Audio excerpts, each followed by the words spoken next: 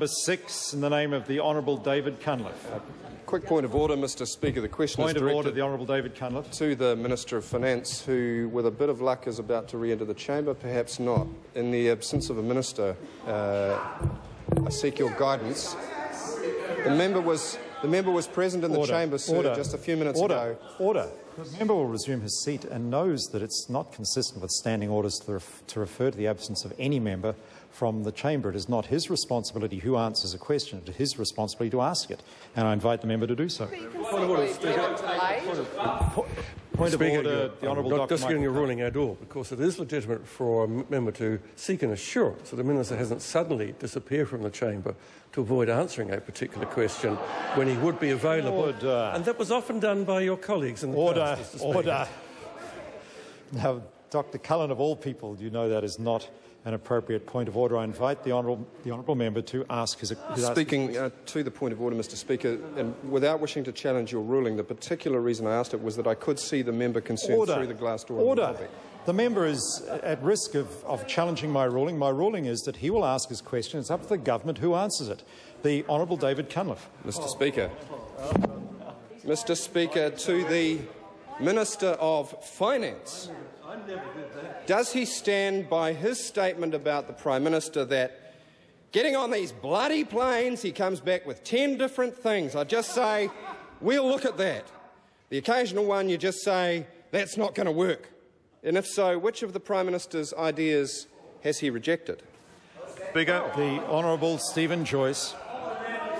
Mr Speaker, on behalf of the Minister of Finance, the Honourable Prime Minister welcomes free and creative discussions in his team, where innovative ideas can be freely debated. I can understand if this is an environment which is not what that member will have been used to back when he was a minister. The Honourable David Cunliffe. Why did he lack the courage to say it himself? Order. Order. The members may let their colleague ask a question. Honourable David Cunliffe. Supplementary, Mr Speaker.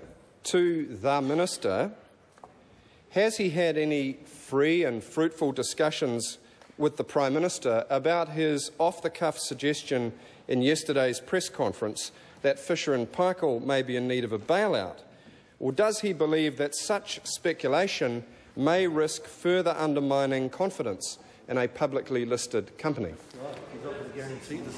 The Honourable Stephen Joyce. Mr Speaker, on behalf of the Minister of Finance, as the Prime Minister has said previously last month and also yesterday, we have said consistently that consideration of government financial support would be possibly provided to corporates if required, very much as a last resort.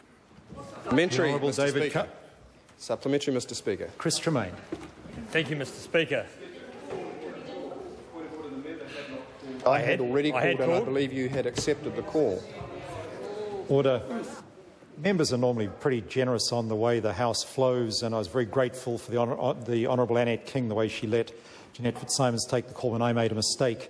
Now, I asked the member to be reasonable. If he insists, I do have to accept he made the first call, and if he insists, I will go to him. Mr Speaker, no objection. However, I will draw on the wording of the previous answer. Supplementary. To the Minister. What other ideas has the Minister seen for effectively managing our way through the current recession? Mr Speaker, Stephen Joyce. On behalf of the Minister of Finance, none at all from the opposition.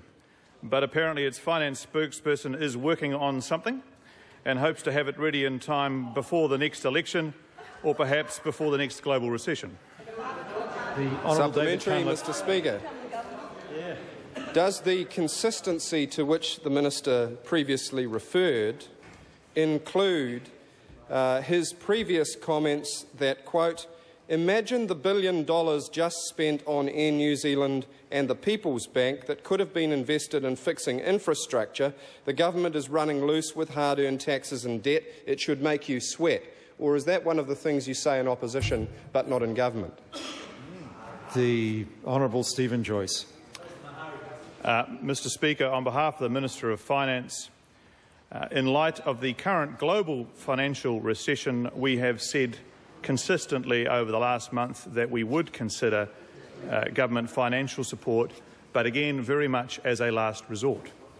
Supplementary, Mr. Speaker. Honourable David Cunliffe. Mr. Speaker, can the Minister confirm, as referred to yesterday by the Prime Minister, that the operations and mandate of the Overseas Investment Office is currently under review by a ministerial subcommittee that will be reporting to Cabinet by March 2008?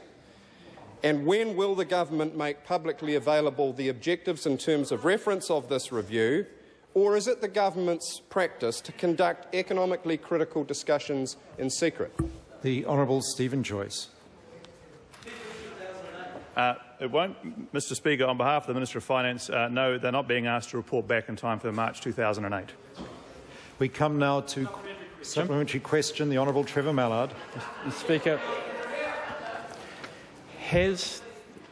to the Minister of Finance, has the Prime Minister given Fisher & Paykel Appliances an undertaking that that company will not be allowed to collapse? The Honourable Stephen Joyce. Mr. Speaker, on behalf of the Minister of Finance, can I say that our primary method of supporting the corporate sector is to ensure that the banking sector is sound. We have then said that any companies having difficulty would be asked to explore every commercial option before considering any approach to government, and that if any consideration of government financial support would be needed, it would be very much as a last resort. Speaker. Point of order, the Honourable Trevor Mallard. Mr. Speaker, while that was a very good general answer, the question was a very specific one. Has the Prime Minister given an assurance to Fisher & Paykel? There are a couple of problems with what the member is seeking me to assist him with. The first is that the Minister is not responsible for what the Prime Minister may or may not have said to Fisher & Paykel. And secondly, the question is getting very specific when there was a very general primary question. And I think the matter has therefore been taken as far as it can be. Well, can I ask, speaking to the point of order, and I thank you for your tolerance on this, sir, when Prime Ministers make pronouncements in areas of responsibility of ministers, then it is certainly within the Minister's responsibility to answer. I think, sir, if you ask the Minister now, he now knows the answer to the question. I've heard sufficient, and the Minister does not have responsibility for what the Prime Minister may or may not have said, and that is the end. Order. He's not answering as the Prime Minister. He is not answering as the Prime Minister.